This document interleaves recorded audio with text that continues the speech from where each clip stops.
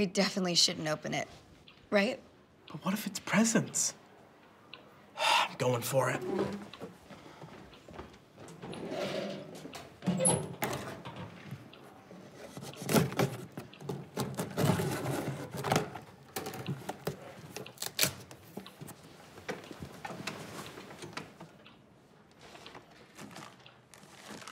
Fetal pigs! Oh my God! This is so great! I've been waiting my whole life to dissect a fetal pig. Mr. Griffin must be rewarding us for being good little angels. Everything's starting to go my way. Ain't these pigs went to hell? Looks like there's only 8. 8 piggy presents. We're gonna have to pair up. Hey, Dan, you want to team up?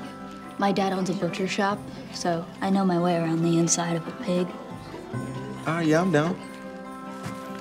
Where does Oprah even get off endorsing Miles' book? It's insane.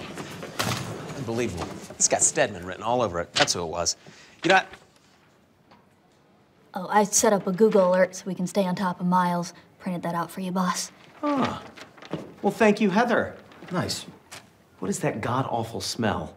Is that meth? I swear the wind blows the wrong way in Ohio. You get that meth whiff. The fetal pigs are here. We've already paired up, and we'll dissect them really quietly. We wouldn't even have to do anything. Absolutely not. You guys are not doing a lab in my class. But we've been good little angels. No, you know what we've got here? A Miles mission.